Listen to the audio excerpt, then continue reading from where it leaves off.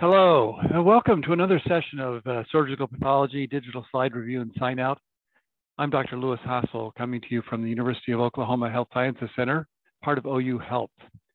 Our case today comes from the realm of GYN pathology, but it's a case that illustrates a number of important principles relative to clinical examination, clinical history, and testing algorithms. So I think it has a lot of educational value. The patient initially presented with abnormal vaginal bleeding that had gone on for several months. In fact, her medical history and story at presentation was quite complicated. About 4 months prior to arrival on our campus, she had developed daily bleeding. And that had ensued for quite a long period of time, and then later became associated with abdominal pain. Well, of course, she came to attention after this at the emergency department. And on examination and so forth, they made a diagnosis of tube ovarian abscesses, and she was treated with 14 days of antibiotics, parasitics, and so forth, plus some hormonal therapy to try to control the bleeding. Unfortunately, this had no impact. And she returned again to the emergency room sometime later with further pain, and was found on ultrasound to have a very thickened endometrial stripe. So with this combination of endometrial kind of lesion and adnexal masses, she moved then towards surgery. At the time of surgery, they found with hysteroscopy and laparoscopy, they found a bulky kind of endometrium, and the abdominal cavity looked quite concerning. It looked somewhat like this, with lots of nodular miliary type masses along the surfaces of the peritoneal cavity. The pelvic organs were somewhat clamped in, could not be mobilized. She had a very serous fluid or sort of gelatinous fluid in the abdomen as well, that made things look quite concerning for malignancy. Well, they didn't obtain a biopsy of the peritoneum, but they did get an endometrial sample, which we have now here on the slide.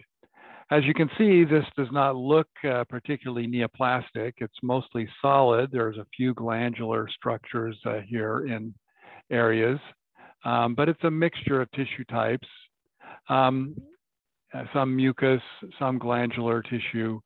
And as we come down here, it looks as though there may be something more on the stromal side of things, although the spacing of the glands here is fairly typical. The stroma appears to be expanded.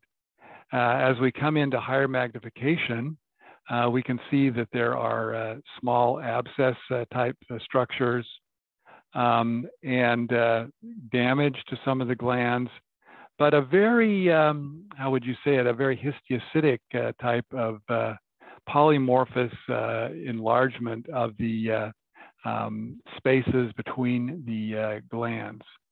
And in fact, there's, as we said, polys, some little foci of necrosis, and maybe some plasma cells associated with this here that you can see, as you would expect in an inflammatory process potentially going on for 4 to 5 months or longer. So with this appearance of what would be termed granulomata in the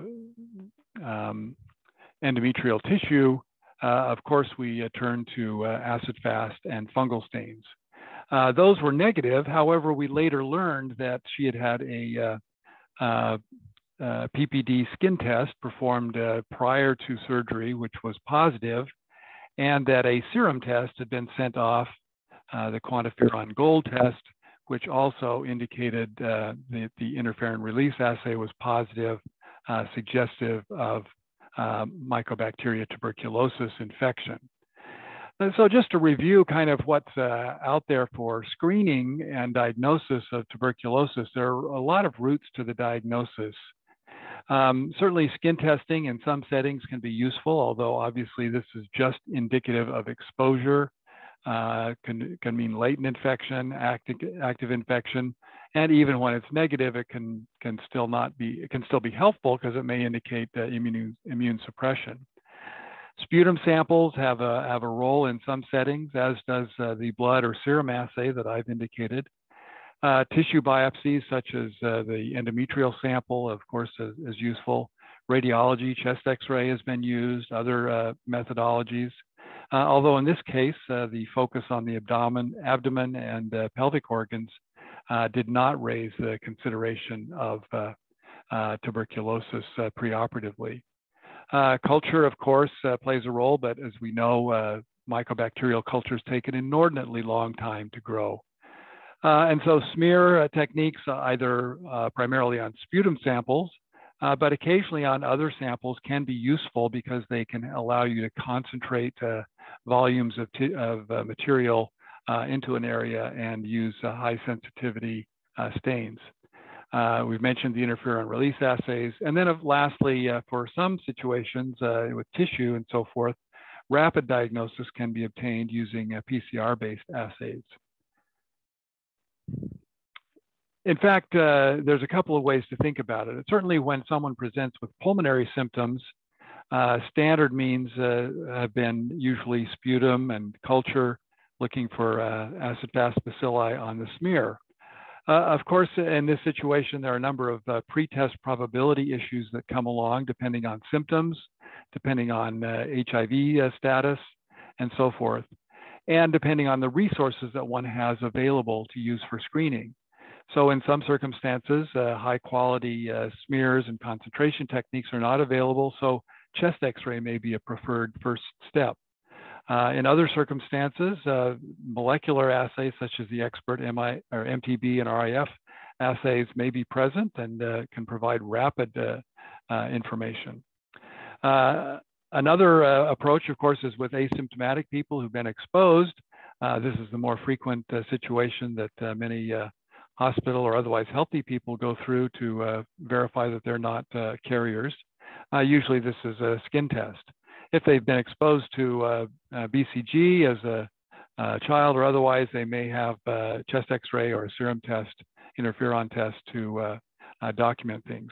So the presentation and the resources that are available to one for evaluation become very, very important. With regard to non-pulmonary disease, this is where usually, such as in our case, we're looking at either an FNA or a biopsy that may need to be submitted for culture. Because the suspicion of tuberculosis was not high, preoperatively, the culture was not obtained, but PCR assay was performed. And of course, the serum quantiferon test was performed. When we think about examining AFB stains, whether on sputum, concentrations and so forth, or on tissue, there are a couple of things to remember. If we can concentrate a sputum sample, that becomes much more sensitive than if we just use a direct smear where the organisms are going to be very rare, few and far between. The staining method matters. The fluorescent stains, the auramines and so forth are more sensitive, more easily interpreted than are the bright field Ziehl-Neelsen type stains. Quality control and technical issues matter in this. So the quality of the water, the quality of the staining materials and reagents are very critical factors in being able to get reliable results and to have confidence in those results, which becomes very important when you're thinking about embarking someone on a treatment regimen that may last months to potentially years. And then finally, the experience and the diligence of the examiner matters. Acid-fast stains cannot be just brushed through very quickly like an immunohistochemical stain and seen as positive or negative at low magnification. It requires considerable time, a thorough examination, a consistent protocol to evaluate the smears at appropriate magnification where the rare organisms can be seen. I can recall one instance, a good colleague of mine examining smears, finding a rare, tiny organism, and being questioned by the residents, saying, "How did you find that? It's too small. It looks too small." And Dr. Lingemann simply replied, "Oh, it's cut on edge." So cross sections versus full thickness sections can be very interesting to interpret. So finally, the other take-home message here is that tuberculous peritonitis can very closely mimic carcinomatosis. Our patient was described as having papillary lesions all over the upper and lower abdomen, very concerning for carcinomatosis, and this by an experienced gynecologic oncologist.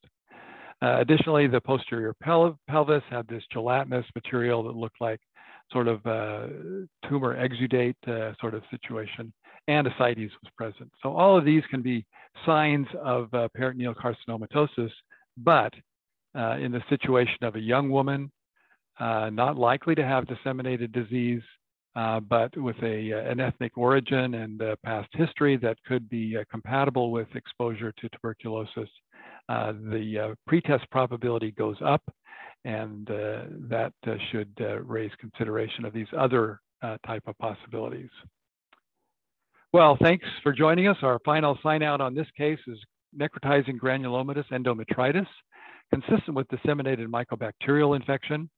We hope that the patient will go on to proper therapy and hopefully a good outcome. Hope you liked that program, and if you did, please subscribe. That helps us out a lot, and we also would enjoy your feedback.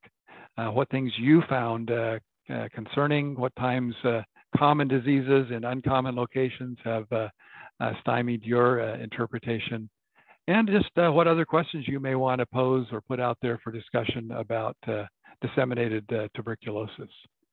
So until next time, thanks so much for joining us, and we'll see you then.